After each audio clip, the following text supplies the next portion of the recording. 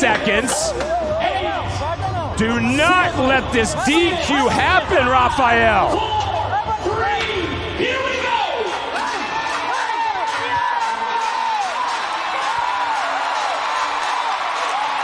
Scary start, but our leader will stay there. Brito swats Mosquito away like a gnat. Oh, gosh, this guy's nerve-wracking. 88 and a quarter.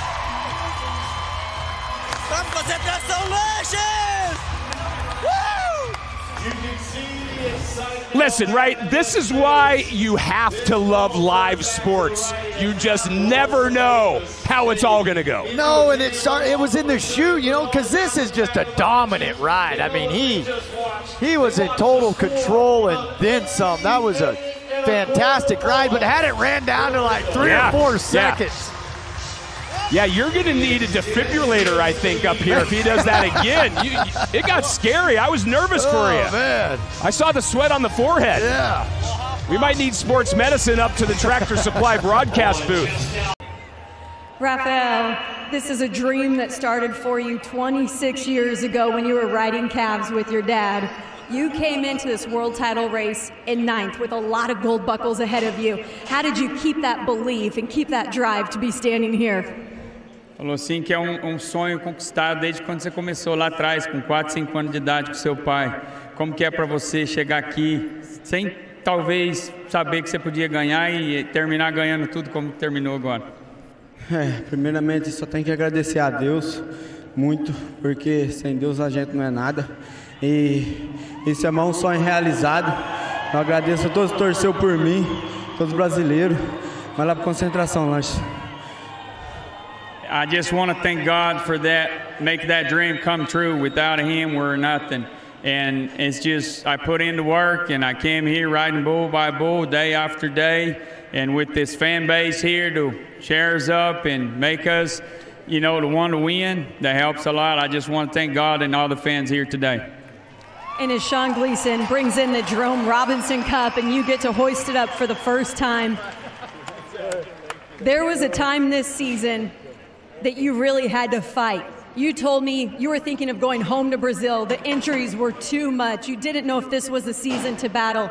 How did you keep that childhood dream alive to be standing here right now? Teve momento no campeonato esse ano que você ficou meio triste, ficou meio para baixo, falou que queria ir embora. Como que você conseguiu virar a sua mente para poder ficar aqui, terminar e chegar onde você chegou hoje? Paulo, eu parei, pensei um pouco na minha vida. Voltei lá atrás, ver onde eu estava meus erros montando, não estava montando bem.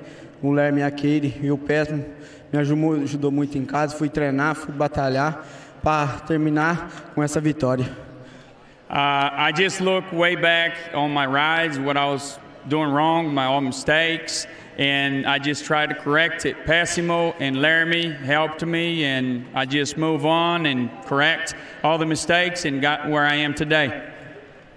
And that's gotten you to holding this cup, the first rookie to ever do it. Rafael Jose de Brito, you are the 2023 PBR World Champion. Congratulations.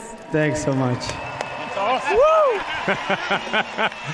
All you need to do is look at the smile. There is our new world champion. And the Kubota ride of the day is his ride from round 7. Yeah, and this was a great ride. And remember, he ran it all the way down in the chute. The clock was ticking, but then when the gate opened, de Brito dominated. He ends the week 4 for 8. But the 4 rides he will remember forever. These are all our champions in 2023. Wow, man.